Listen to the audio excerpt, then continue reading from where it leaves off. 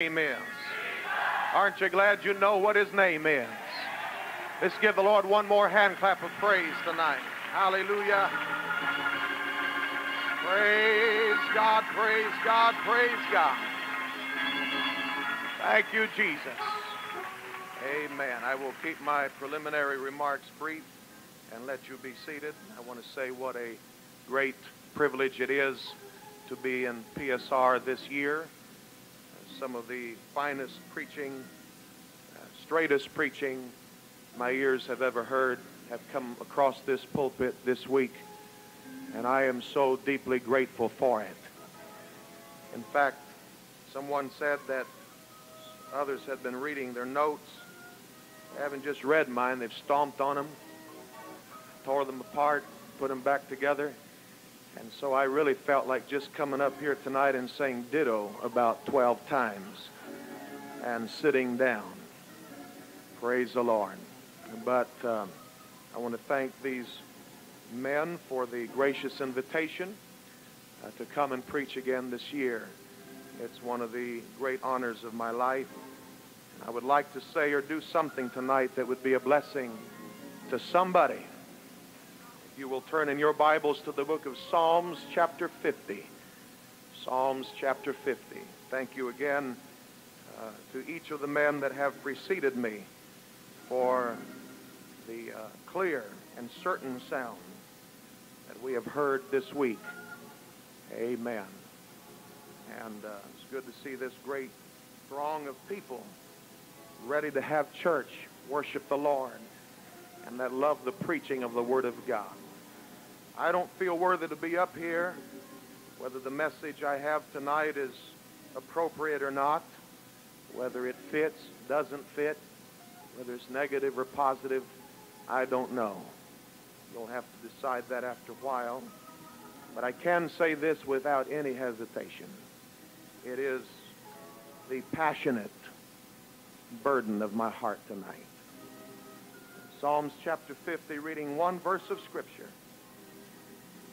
Verse number 2. The Bible says, out of Zion, the perfection of beauty, God hath shined. Could you read that together with me tonight? Out of Zion, the perfection of beauty, God hath shined. I would simply like to speak to you tonight for a little while this very, very simple subject. You can't improve on perfection. You can't improve on perfection. God bless you. You may be seated tonight. Zion, of course, was the name given to the formidable fortress of rock which David looked at one day and desired greatly. So much so that he promised that whoever would take that high place from the then inhabitants, the Jebusites, would become the captain of all his men. Joab rose to the challenge, and because of that very great accomplishment, was indeed the great general of David from that point forward. After it came into his possession, the name Mount Zion became actually applied to not just the one high spot, the mount of rock, the fortress of rock, but it came to be applied to the entire city of Jerusalem. The name Zion means a conspicuous place. The literal meaning is a permanent capital. It was the location that David chose for his palace, and later Solomon would build his temple there.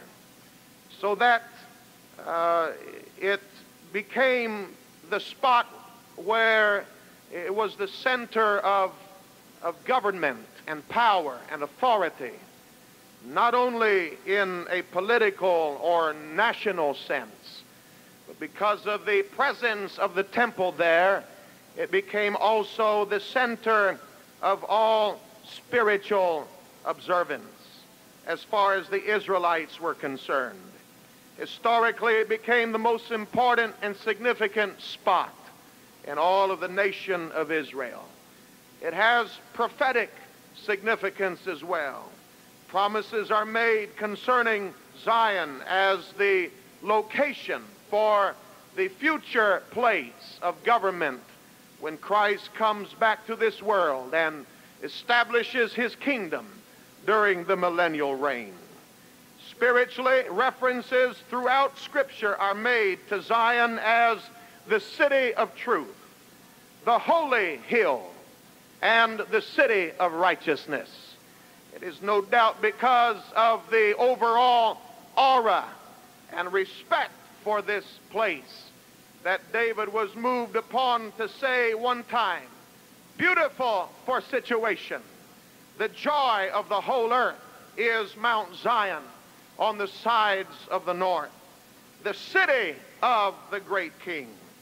This central position as a repository of truth, and together with the divine attention that God placed upon it throughout the centuries of time, gives this location, Zion, a symbolic representation of the modern day church today. In fact, the Bible has this to say in the 12th chapter of Hebrews, "You are not come unto the mount that might be touched, and that burn with fire, nor unto blackness and darkness and tempest, and the sound of a trumpet, and the voice of words, which voice they that heard entreated, that the word should not be spoken to them anymore. But you are come to Mount Zion, and unto the city of the living God, the heavenly Jerusalem, and to an innumerable company of angels, to the general assembly and the church of the firstborn, which are written in heaven, and to God the judge of all, and the spirits of just men made perfect, and to Jesus the mediator of a new covenant, and to the blood of sprinkling that speaketh better things than of Abel." I just want to remind you tonight of what God put you in when he put you in the church. He put you in a very unique institution that is unlike any other in all of the world today. Amen. When you came into Mount Zion, when you came into the church, God placed you upon, amen, the place called the pillar and the ground of truth. This is literally the center of all human activity. It is the center of the entire universe. It is the focus of all spiritual and spirit world interest. Amen. This is the arena, amen, where God performs. This is the stage on which he acts. This is the battleground in which he fights. This is the seat of all human and divine government. This is the apex of all human experience. I'm telling you, there is no greater place in all the world than the church of the living God. Amen. I've been to some of the finest, amen, sightseeing attractions in the world, but I can tell you that none of them do for me, amen, what stepping into the house of God does. I've been in the Grand Canyon. I've been over the Amazon jungle. I've been in the painted desert. I've been on the Golden Gate. I've been at the Gateway Arch. I've been on top of the Sears Tower. I've been on the Empire State Building. I've been in the bayous of Louisiana. And I'm telling you, there is no greater place in all the world than the church of the living God. This is Bethel, the house of God, literally the gateway to heaven. This is the launching pad from earth to glory. This is where heaven comes down and glory fills our soul. This is where the temporal and the eternal collide. This is where the earthly and the heavenly come into contact. This is where the human and the divine come as one. Oh, I want God to kiss this place one more time tonight. Aren't you glad that God put you in Mount Zion tonight? Praise the Lord. In fact, I want the world to know this evening that the last defense against the abortion problem is not at the picket lines in front of the abortion clinics. The last defense against abortion is in the church tonight. The last defense against homosexuality is not in some classroom or in some institution. It is in the church. Amen. In a place where you can hear preaching like you've heard here this week. Preaching that'll teach you how to be a man if you're a man, and a woman if you're a woman, to dress like one and act like one. Oh my God. The last defense against a broken home is not in the divorce courts of America. It is at an old-fashioned altar of repentance. Amen. The last defense against the moral turpitude and the depravity of our society, amen, is not somewhere out there. It's not in a rehab center. It is right here on Mount Zion in the church of the living God. The last defense against crime, the last defense against violence, the last defense against all the horrible things that are done in mankind is at an old-fashioned prayer meeting and church service and revival meeting on Mount Zion. Look what it has done to you. Some of you are cigarette suckers, beer guzzlers, whiskey sippers, amen, dope poppers, pill poppers, amen, all kinds of other things. But here you are tonight, washed in the blood of Jesus Christ, filled with the Spirit, and on your way to heaven. Oh, what a difference Mount Zion has made in our lives.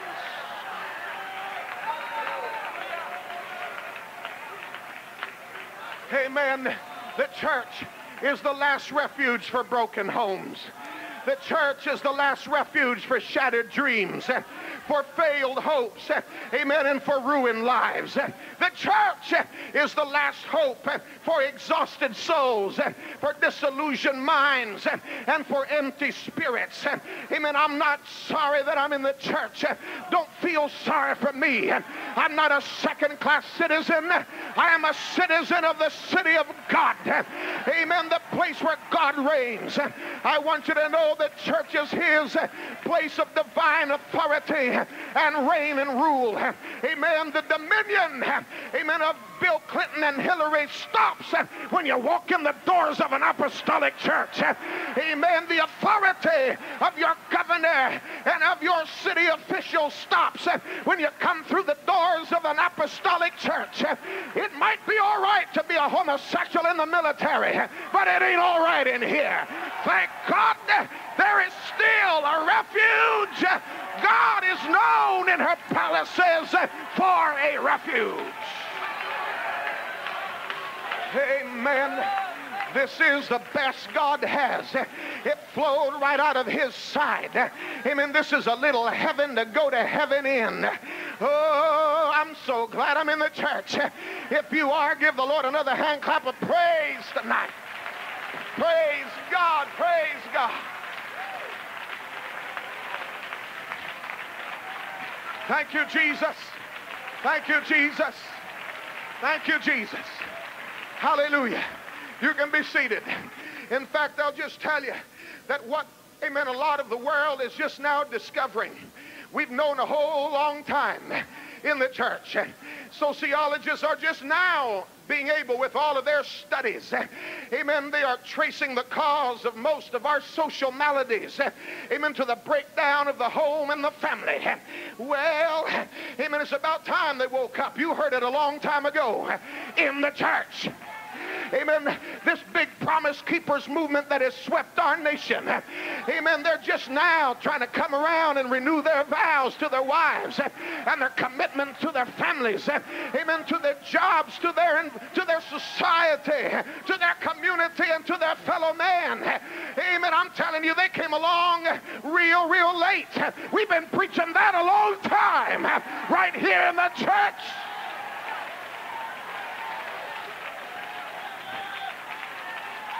Amen. Philosophers are just now beginning to admit, amen, in all of their quest for meaning and self-worth, that there must be a higher power somewhere.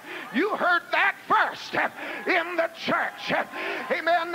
Praise God. In the beginning, God created the heavens and the earth. Those that are into metaphysics are saying that all matter comes as a result, amen, of a high intelligence somewhere. I read that first in John 1:1. In the beginning was the Word, and the Word was with God, and the Word was God. The same was in the beginning with God. Amen. And everything that was made by the word of his power. And the Bible goes on to say in him was life, and that life was the light of men. Oh, I feel like preaching a little while here tonight. Praise God. Amen.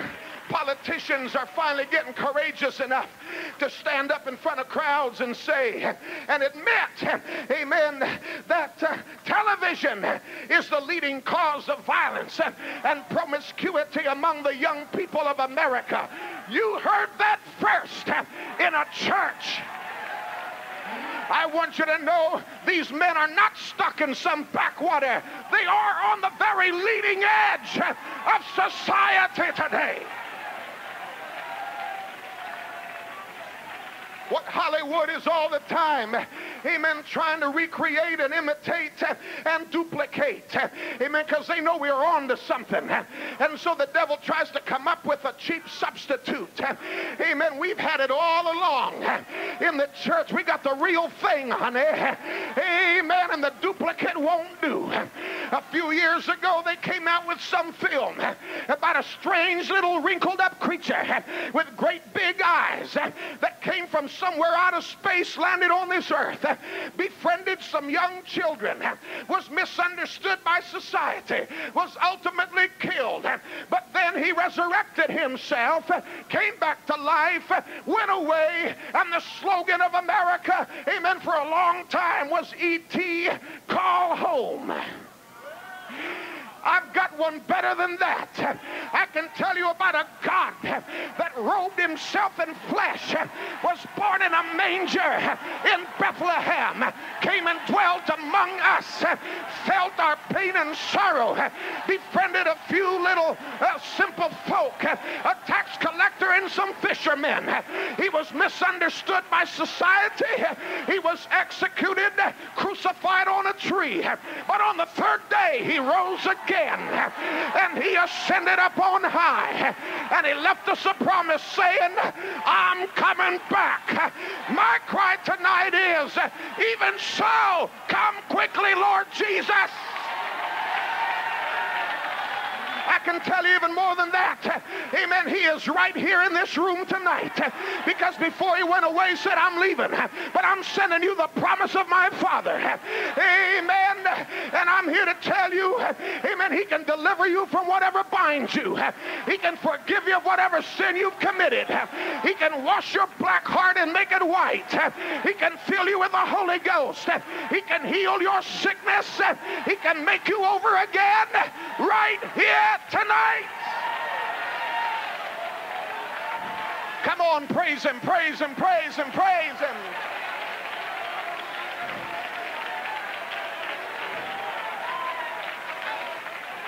Woo! Hallelujah. Praise God. Amen. You can be seated. I'm here to tell you, when God is shining out of Zion, there is no greater beauty. There is no greater radiance. There is no greater brilliance than that. There is nothing that can come close, amen, to the experience, the feeling, the sight, the sound, you name it, of what takes place when God is shining out of Zion. What concerns me tonight is that we have, amen, a generation, not all of them, thank God, but some of them, of intellectuals, entrepreneurs, amen, and intellects and sophisticates that are coming along in this late hour, amen, and they are wanting to redesign the church. They are ashamed of some of the very things that are the secrets of her attraction. Well, come on now. Amen. They're embarrassed. They're trying to modify, change, reorganize, amen, reinstitute. Oh, they're so smart. They're so intellectual. But my Bible tells me tonight, walk about Zion. Go round about her. Tell the towers thereof. Mark you well her bulwarks. Consider her palaces, that you may tell it to the generation following. I am here tonight with a message, amen, to add to all the others, to Generation X tonight. If it ain't broke, don't fix it. You can't improve on perfection, honey.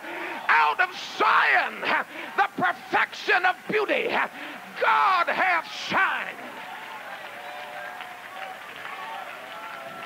Amen. All right, you can be seated. Lest you think I'm just posturing up here. Amen. And just trying to earn some brownie points. Amen. Let me just tell you something. I grew up on the mission field. Amen. I grew up, amen, out there on the cutting edge. Amen. In South America, I am the old timer. I got the Holy Ghost 2 years after my father received the revelation of Jesus' name, baptism, and the infilling of the Holy Ghost. I grew up going to church in ramshackle little buildings put together with pieces of wood and corrugated metal. I knew what it was to go to church in buildings with earthen floors, splintery benches, and crude instruments. But I'm going to tell you something. Something got a hold of me. It was not the size and the beauty of the building. It was not the fashion and the clothes that was hanging on the people, because it was barely adequate at best. It was not the music, because all we had most nights was a few tambourines, a box guitar, and maybe an accordion. Amen. But I'll tell you what got a hold of me as a young boy. It was the Spirit of mighty God that I could feel when I went to church. It was that Spirit that kept us sitting there, amen, on frigid cold nights when there wasn't any heating and the wind was whistling through the building and we were shivering to our bone, but happy to worship God. It was that kept us sitting there in sweltering, smothering heat, amen, and oblivious to the sweat pouring down our faces, amen, happy to be in church. I want to remind this congregation tonight, the attraction that we have to the world is not our buildings, it's not our clothes, it's not our music, it's not our talent, it is the presence of Almighty God. I know what David's talking about when he says, one thing have I desired from the Lord, and that will I seek after, that I may dwell in the house of the Lord all the days of my life, to behold the beauty of the Lord and to inquire in his temple. Somebody shout hallelujah! Hallelujah! Hallelujah! Praise God. You can be seated. I'm trying to hurry. I don't operate well within these constraints. Don't do very well as it is. Amen. But I'm trying. Praise God. I am concerned tonight. I'm not worried about the church, understand? The church is going to be all right. The church is going up. What I'm worried about is whether we're in it or not. Oh, hallelujah. Amen. We can sit here and pat ourselves on the back and say we've got all our ducks lined up. But there is a move sweeping across this country that unless we keep an eye on it, it will overrun us as well. Let me just try to speak to you very quickly about three little areas of my concern. Number one is worship. Amen. There are some that are coming along today. They are so high on performance and perfectionism and having a program. They have programmed God right out of the church. They are ashamed and offended by old-time worship. They don't want anybody getting excited. They don't want anybody slinging bobby pins. They don't want anybody running the aisles. Don't want anybody rolling on the floor. Amen. Praise God. If you like it that way, you can go ahead and have your dead dry services. But I like to feel something when I come to church. Hallelujah, hallelujah. Praise God. Then there are those that want to control every single item and every single aspect of the service. Amen. We can't go overboard here and overboard there because we got to move along. I'm not talking about a meeting like this. There's a lot going on in a meeting like this. I'm talking about in the local church. Amen. Sometimes the announcements takes longer than the preaching of the Word of God. We can stop a service cold to make sure a synthesizer is hooked up. Oh my God, where have we gone wrong? I'll tell you what we need. We just need to get hooked up to the Spirit of God.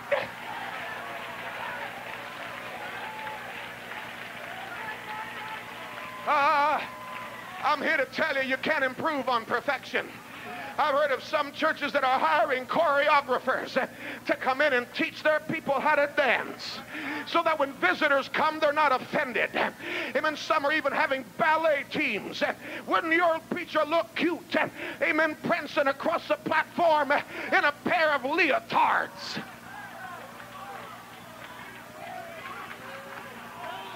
Woo-hoo! Hey, honey. If noise bothers you, if exuberance bothers you, you are shown up in the wrong place. Because the book said, oh, clap your hands, all ye people. Shout unto the Lord with a voice of triumph.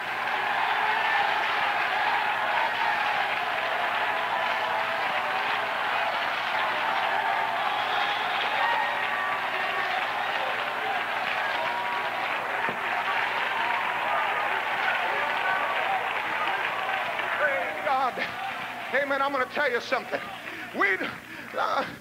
Not only is God worthy of it, you can be seated. Not only is God worthy of it, amen, but we derive a special benefit from this. Do you know that worship is therapeutic? You know, I heard something the other day, amen, and this was that there is a drug called interleukin-2. Amen. It is an anti-cancer drug. Amen. When they market it and produce it, it is somewhat effective in fighting carcinogens in your body. Amen. If you get cancer and you get a treatment of interleukin-2, it may cost you over $40,000 for a round of treatment. It is very expensive and hard to produce. And yet, do you know that your body produces it naturally, but only when it has a joy experience? In one joyful experience, your body can produce the equivalent of $1 million worth of interleukin-2. Hallelujah! I'm telling you, it pays to worship God. It pays to get excited.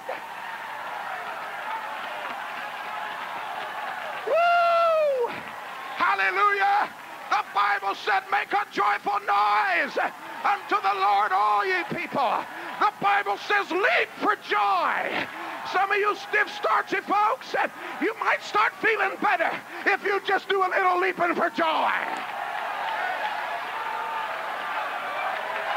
I don't know about you, but I get joy when I think about what he's done for me. I get happy when I think about what he's done for me. You're not going to make us nervous, honey. Amen. You stumbled into an apostolic church. This is a tongue-talking, hand-clapping, foot-stomping, aisle-running, amen, church of the living God.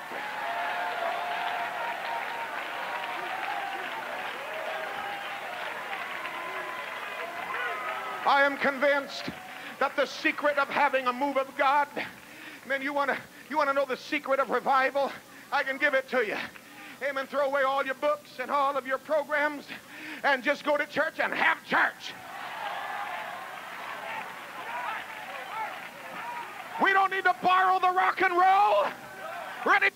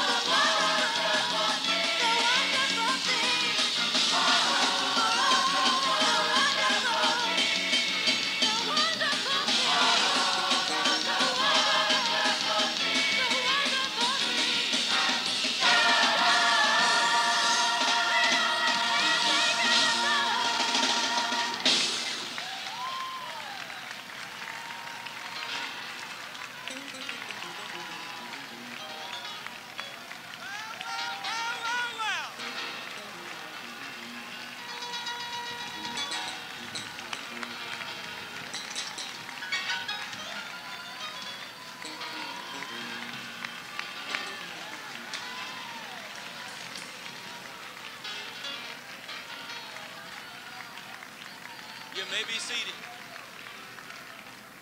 Those young people are coming off a 3-day fast. You may not hear it in their singing, though I hear it. I can feel it in their singing. Brother Bruce Howell, come up and praise the Lord real quick from El Salvador. We love to have Brother Howell here. Jump up here. Hey! It's great to be in the house of the Lord and feel the presence of God. Hallelujah. There's nothing like feeling his presence and know that God's Spirit is moving all over the world. Can you say praise the Lord?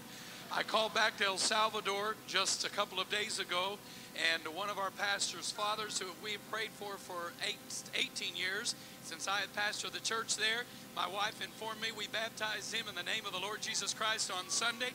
Hallelujah. I want you to know the world is ours in Jesus' name. We don't need to bow our head in shame, but we need to raise our head in thankfulness to God. Hallelujah. And claim this world for the name of the Lord Jesus Christ. Hallelujah.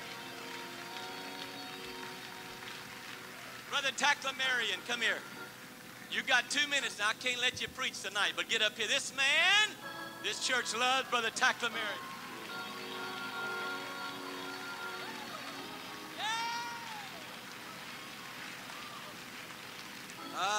I am not a young man.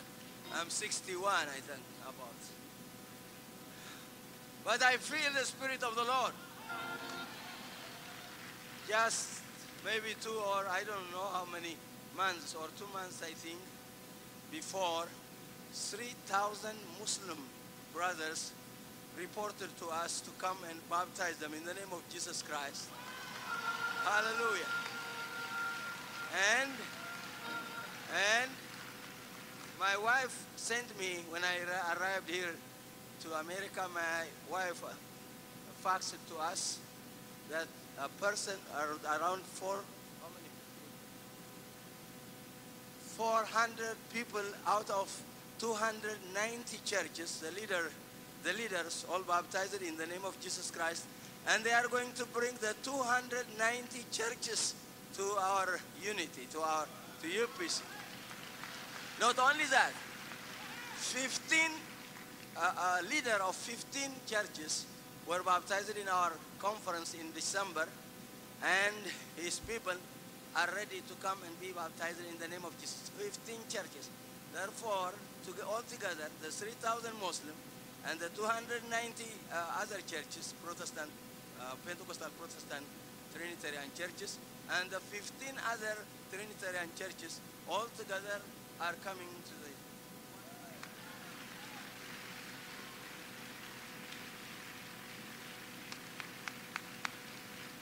think somebody ought to praise the Lord with that kind of revival. I did get a hold of Brother Lehman. Hallelujah!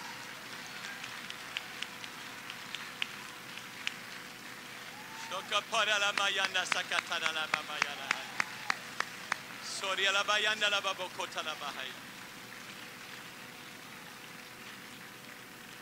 may be seated. It's a privilege to have our foreign mission director with us tonight. And he's the one that had the vision of all this happening. And he's the one that helped bring it all to pass. It would have never happened without Brother Sism and his department. I support him 100%. I want to thank Brother Sism for his love and for the trust that he put in this church. And brother, I think we have finally pulled it off. It was rough up there and it's been rough down here, but we made it. It was your dream, and you made it our dream, and we made it. Would you welcome Brother Sism to the pulpit to greet us tonight?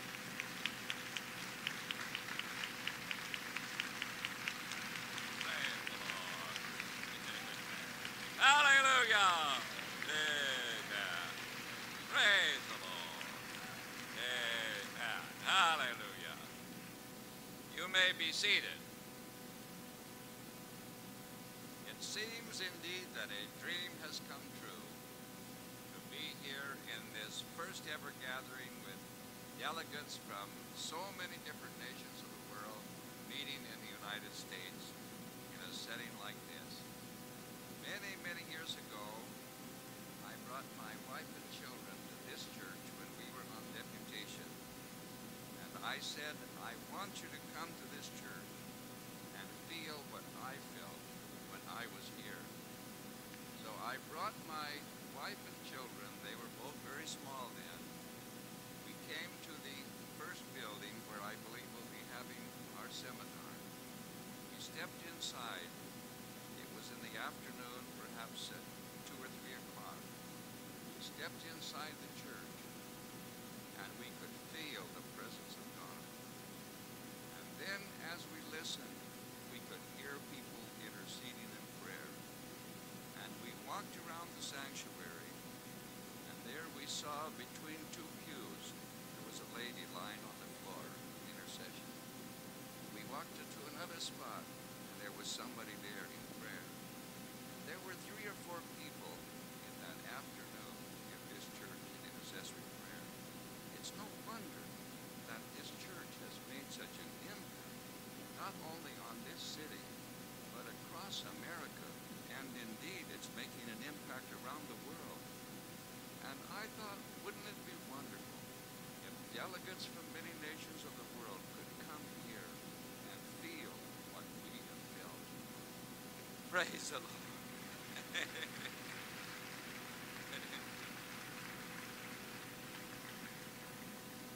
While you brethren are here, you're going to hear many wonderful things, but you're going to feel many wonderful things also. And I know that you're going to leave here better prepared for the work of the kingdom. Thanks to Pastor Mangan and his father, Brother G.A. Mangan, and all the staff here for opening the door, inviting us to come and be here. Thanks to Brother Chen in the Louisiana district for all they have done to make this possible.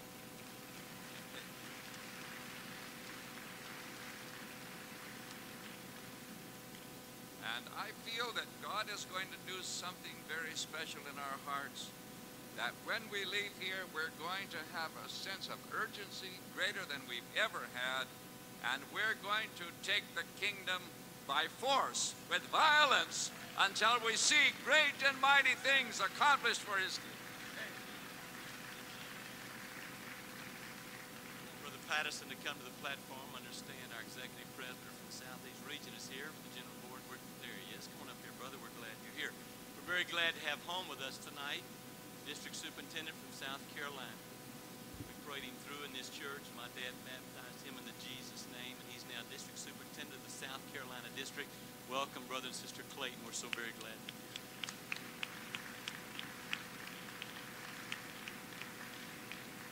Hey, it's great to be home tonight.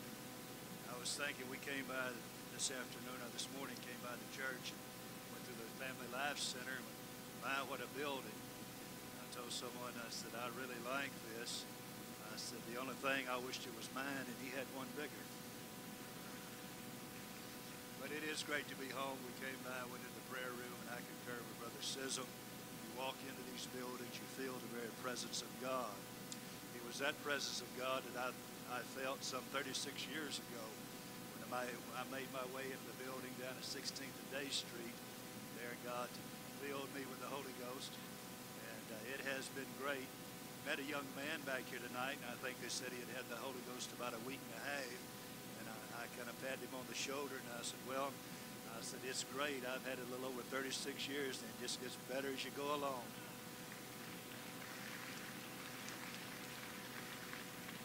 I do appreciate Brother and Sister Mannion very, very much for the foundation they laid in our life, the support they've given us through the years, and then Brother and Sister Anthony Mannion coming along and just carrying things to greater heights and deeper depths. It's great to be a part of the family of God.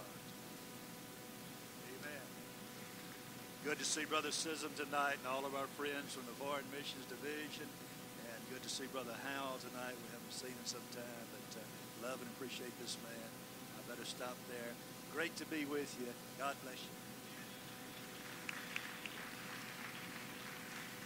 Brother Breyer from Burma, would you come up here, please? We want to hear from you. Would all of our regional missionaries stand, please? We're very glad to have you with us tonight. I'm not going to name y'all. Stand, our regional men. Yes, stand. Thank you. Thank you. These are our men that are over all of our foreign missionaries in their region. We're very glad to have our regional supervisors with us tonight.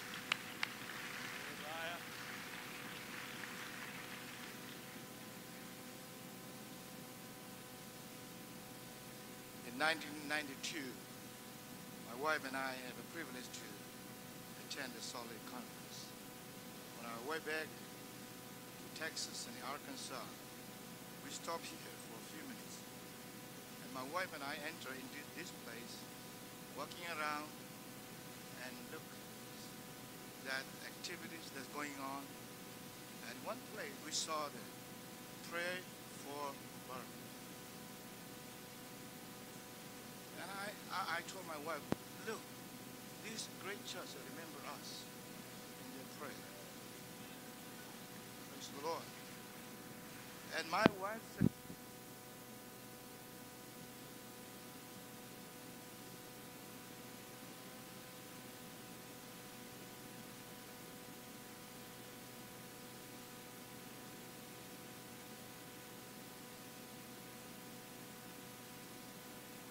It's something, amen, God inhabits the praises of his people.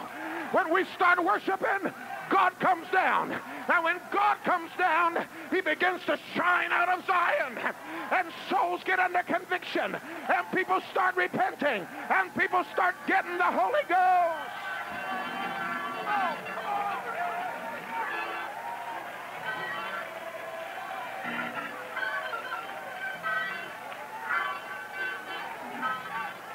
Oh, Hey, there's no point in us trying to put on the dog when the visitors come. They've been trying to act a little stiff and starchy and dignified. They know who we are. They've heard about us. We might as well give them a good show. Give them the money's worth.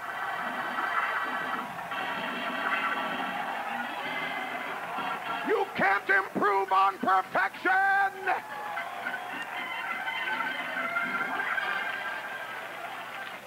You can be seated. My Lord, amen. Praise God. While I'm talking about that,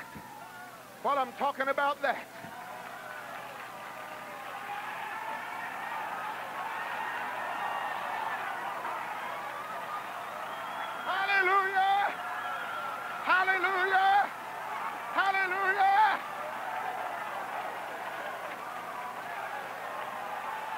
Woo!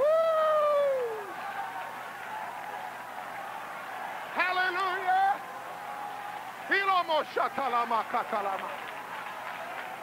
Praise God. Amen. Hallelujah. Hallelujah. Praise God. Praise God. Y'all going to stay with me? Y'all going to stay with me? You know, while I'm talking about that, let me tell you what else the Bible says. Give unto the Lord the glory due unto his name. Worship the Lord in the beauty of holiness.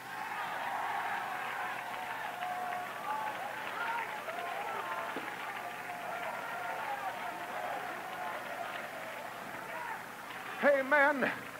Praise God. Make all the excuses you want. There ain't nothing more beautiful than a man or woman who has surrendered their life to God, trying to live according to God's will, trying to live right, dress right, talk right, walk right. All this preaching we've been hearing around here this week, I'm going to tell you something. It may not be all there is, but it's a big part of it. God loves holiness. He doesn't want hands lifted in praise full of jewelry. Doesn't want people flashing their flesh while they're trying to worship God. He wants us to worship him in the beauty of holiness. Let me say again what I tried to preach here 2 years ago. No flesh is going to glory in his presence. Thank God for sanctified folk. Thank God for folks that are trying to walk in the way of righteousness.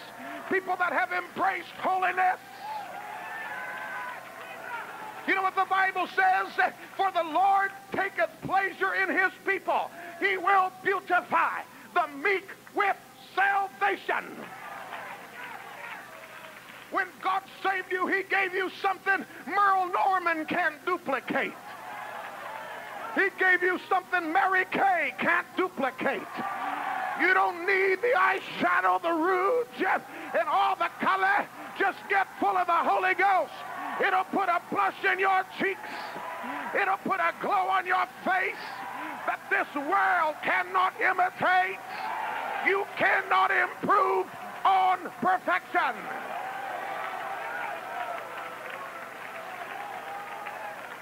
Y'all still with me? Amen. I'm going to try to be real nice. I'm not going to be mean. Amen. I'm not going to be mean. But let me just say this. Some yahoos and Johnny-come-latelys have come along and decided, amen, that all that stuff isn't important anymore. You can come to church, still wear your jewelry, your makeup. Women still bob their hair.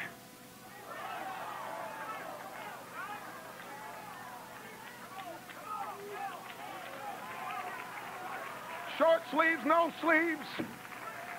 Tank tops, culottes, shorts.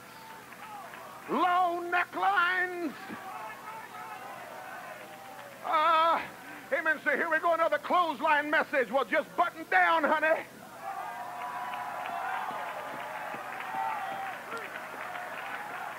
For every pulpit where it's being preached, there are dozens of others where it is no longer allowed.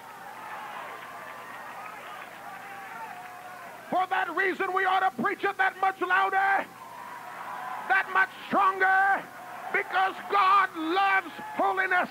I know it begins in the heart, but if you got it in your heart, it'll show up on the outside.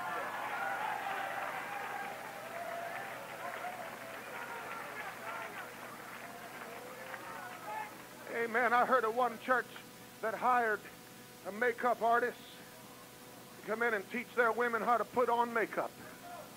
They didn't know, after all, it's been years since they'd done it. Poor darlings needed help. They're just getting it all smudged up, and they look like Tammy Faye Baker. Y'all can be seated. Y'all can be seated. You know what that woman had the gall to say? That she felt sorry for little old Pentecostal ladies, because she knew that inside every one of them was that little Tammy Faye trying to break out. You got one of those, come up here, we'll cast that devil out of you.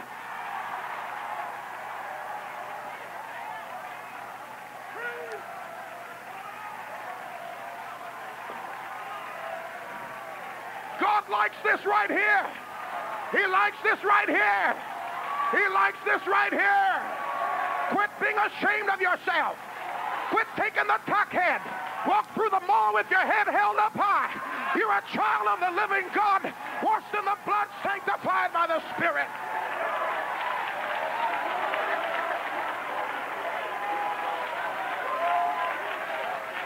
Amen. Praise the Lord. Bring somebody in to teach them, amen, how to do all those cosmopolitan hairdos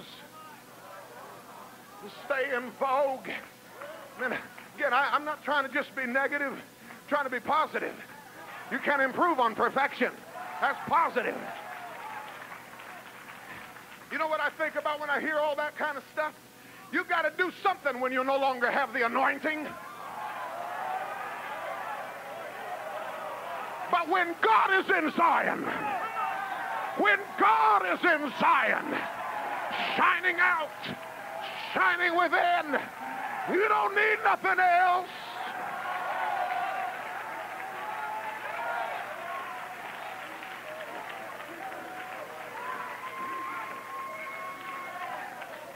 Amen.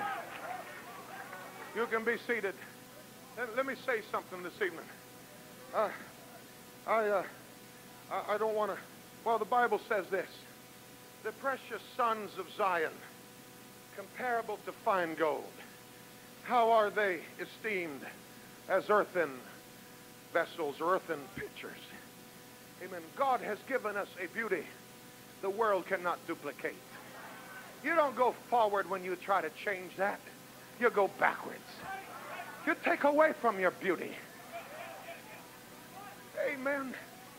You know, isn't it wonderful that when we walk through the store, before somebody ever knows what we believe, what our doctrine is, they can already see a difference. I know it's only skin deep, but it is a difference. Thank God he's got a different kind of people walking around down here. Let me say this, because I really do have to hurry. Let me say this. Now, I might be speaking out of turn. I'm kind of an outsider here. Amen. But this PSR convention, amen, has developed a reputation down through the years of being synonymous with conservative, old-fashioned, gun barrel straight preaching.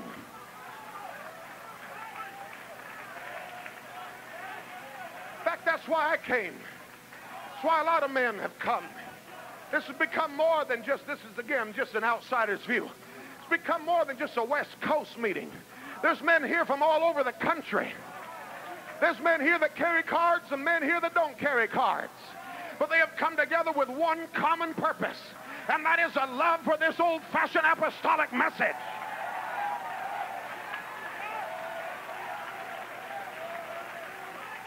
God has honored the vision of these good men. Amen. And God has given them a burden and a mandate to prove to modern-day Pentecost that holiness and revival are not only synonymous, but they are the will of God.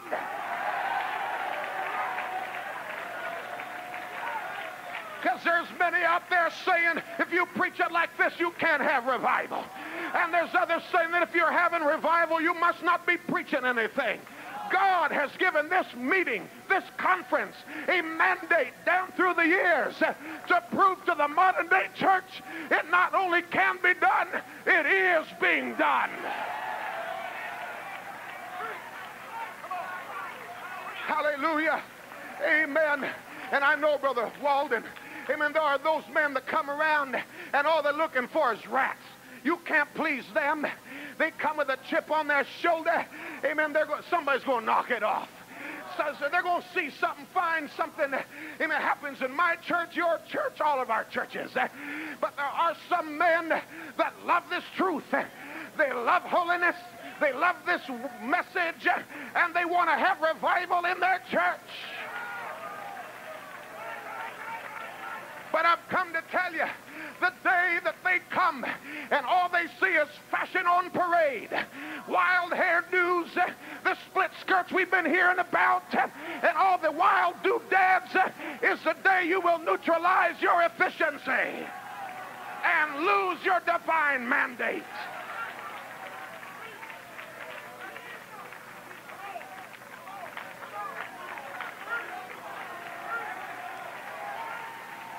Probably not qualified to say it, but that's an outsider. Amen. I come a long ways here tonight. Amen. I'm glad to be here. I'm glad for what I see and I'm glad for what I feel. Let's keep it this way. You can't improve on perfection.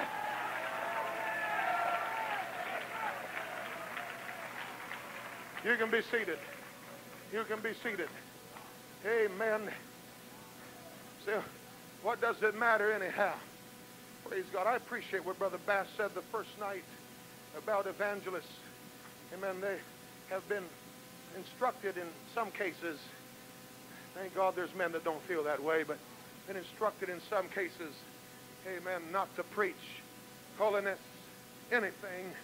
Leave all that up to the pastor. I'm not talking about meddling in the man's church. Amen. We can all cross swords here tonight. We've got differences on everything. That's not what I'm talking about. Amen. But God help us the day when a man, amen, stands in our pulpit and he's not at liberty to preach what God gives him in his heart.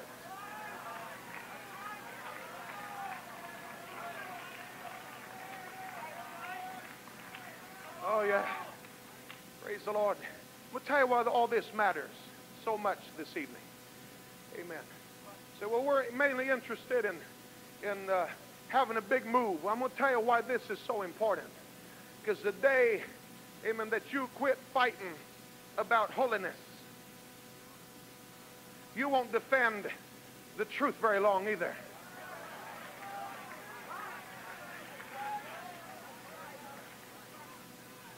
That's right.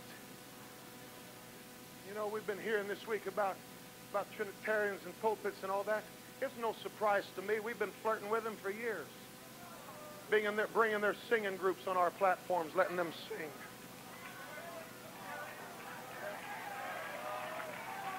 It's no wonder there's people in churches all across America that are confused on the apostolic doctrine. They see their pastors up there calling other preachers in town, amen, that are Trinitarians, brother. Come on now, this makes you nervous. Amen, just get nervous. This isn't the first time I've been in this position. Hallelujah. I'm going to tell you something else. Not only am I not going to bring them on my platform, I have no desire to go hear them. Wherever they are. That has been an open door of access by the powers of hell to our people for years. You know why? Because they go there and they sit there and I just like their music. Yeah, and they sit there right next to somebody going like this. Loving Jesus. And they hear those people get up and ridicule Pentecost and make fun of old-fashioned holiness. And they come back confused.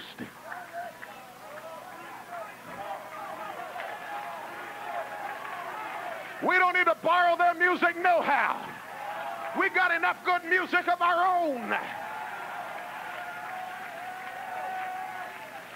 I'd rather hear a quartet that can't sing on tune very well, but sing with the anointing and inspiration, than I'd rather hear some professional cigarette-sucking somebody put on a performance in the name of Christ.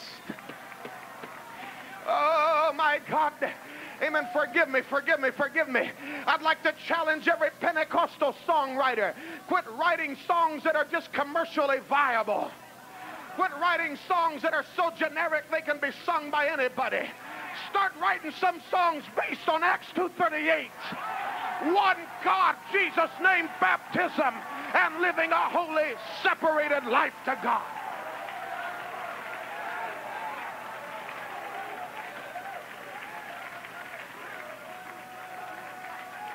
Hallelujah.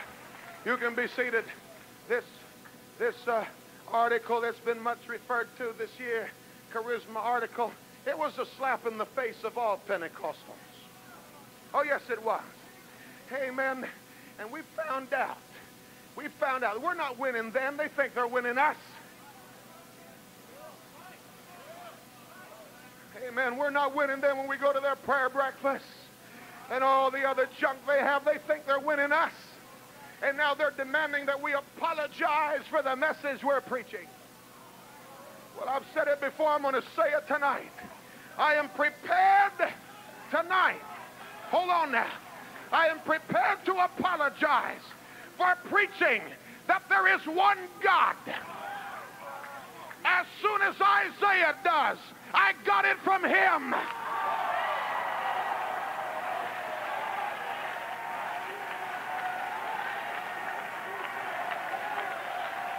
I am prepared to apologize for preaching that you've got to repent and be baptized in the name of Jesus Christ for the remission of sins, and you will receive the gift of the Holy Ghost. As soon as the Apostle Peter does, because I got it from him. I am prepared to apologize for holiness, righteousness, and separated living. As soon as the Apostle Paul does, I got it from him. I want you to know we've got the book on our side.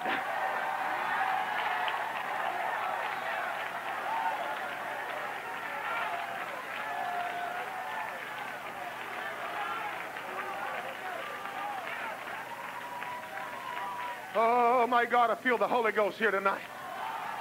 Feel the Holy Ghost here tonight. This may not be very couth.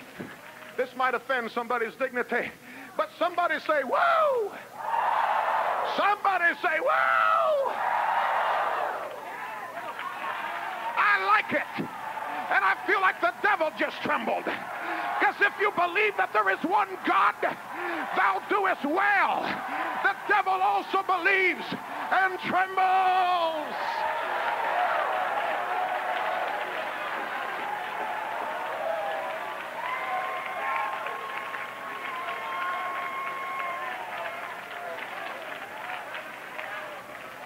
Oh my God, I gotta hurry.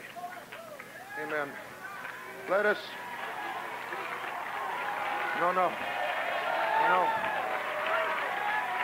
Amen. I'm running up against my time limit now. I've got friends. They're not betting people, but they've almost placed bets that I can't stay within that time. And I'm already losing. And I don't want to take 1 minute of time away from the good elder that's coming later tonight. But let me say this from my heart. I mean, let us not become so progressive and forward-thinking and expansionistic that we leave behind the simplicity of this gospel. God gives us room and latitude to improve ourselves, to hone our skills, to finesse our talents, to get more consecrated, more dedicated, amen, to draw closer to God, to be more used of God. But keep your entrepreneurial, amen, demeanor out of the structure of the church. Amen. The Bible still says this, behold, I lay in Zion for a foundation, a stone. It is a tried stone, a precious cornerstone, a sure foundation, and he that believeth shall not make haste. Ephesians 2:20 says we are built upon the foundation of the apostles and prophets, Jesus Christ himself being the chief cornerstone. 1 Corinthians 3:11, for other foundation can no man lay than that is laid, which is Jesus Christ. I'm not ashamed of it. I make no apologies for it. I am thankful for it tonight. You can be seated. I have just a few things I want to say before I quit. I'm going to try to say them quickly. Amen. It is time. It is time to blow the trumpet in Zion like it never has before. We are right on the eve of the coming of the Lord. Call it youthful zeal, pin-headed thinking.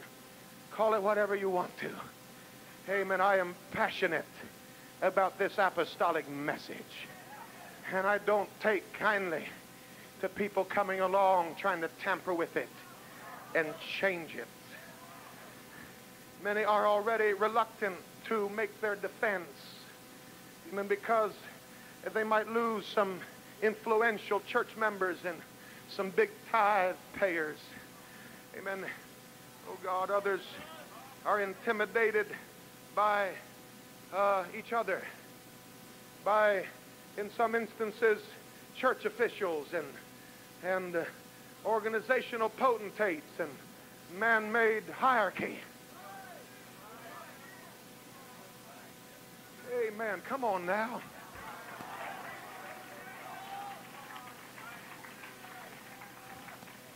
Lord Jesus, I thank God that there are men here tonight that love this truth.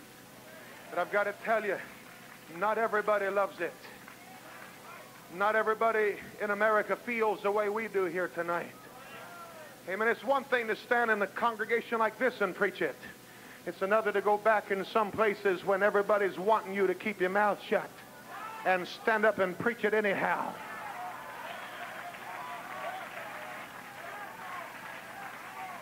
I'm not talking about grinding axes. I'm not talking about airing out personality conflicts and little personal vendettas. I'm not talking about just beating up on one another. Amen. Neither am I talking about affiliation flag waving or stone throwing. I'm talking about preaching the truth and letting the truth draw the lines, and then every man to his battle stations. And let's fight for Zion tonight. I said let's fight for Zion tonight. Can I ask a question? Should we be any more fearful than Martin Luther? Was it Martin Luther that tacked his thesis to the door of the Catholic Church? Should we be, amen, any more reluctant than Patrick Henry when he stood in a little church house knowing that it might cost him his life and said, I know not what course others may take, but as for me, give me liberty or give me death? Should we be any more afraid to see a house divided than Abraham Lincoln was when he took a stand, amen, for what he believed in and saw civil war break out, but that forged this great nation of ours? Should we be any less zealous for our cause than Martin Luther King Jr. was for his? Hey, apostolic preachers, stand behind the pulpit and preach and preach and preach like you never have before. Don't apologize. Don't make excuses. Just preach.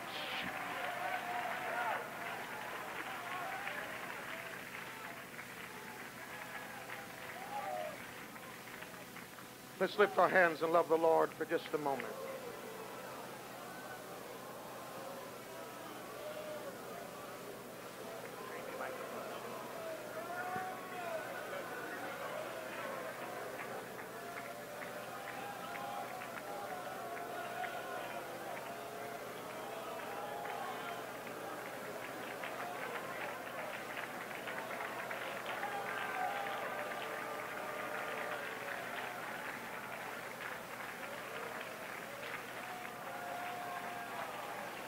One last passage of Scripture, and I'm going to let you go. Amen. The Bible says this, and I'm so afraid lest this become the story of some of us. Again, I'm not worried about God's church. I'm worried about whether we stay in it. I read where there was a bunch of folks that wrote this lament one day by the rivers of Babylon. There we sat down. Yea, we wept when we remembered Zion. We hanged our harps upon the willows in the midst thereof, for there they that carried us away captive required of us a song, and they that wasted us required of us mirth, saying, sing us one of the songs of Zion. How shall we sing the Lord's song in a strange land?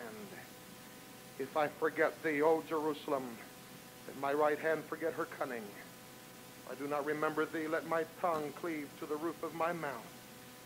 If I prefer not Jerusalem above my chief joy. You know what? Amen. We can be deceived into thinking that what we've got here tonight is just going to last forever. We are so vulnerable to the idea that anything we build and anything we do, amen, is going to last forever. Whether it's the houses we build, buildings we put together, organizations or even meetings like this, the only thing that has been guaranteed permanence is this. Jesus said, upon this rock I will build my church, and the gates of hell shall not prevail against it. I say once more tonight, you can't improve on perfection. Let's love it, or we're going to lose it and wonder when it happened. God, I hope that if the Lord tarries 10 years from now, PSR is still going just as strong as it is tonight. And we're still hearing what we've heard around here this week. Let's stand, lift our hands, and give the Lord praise tonight.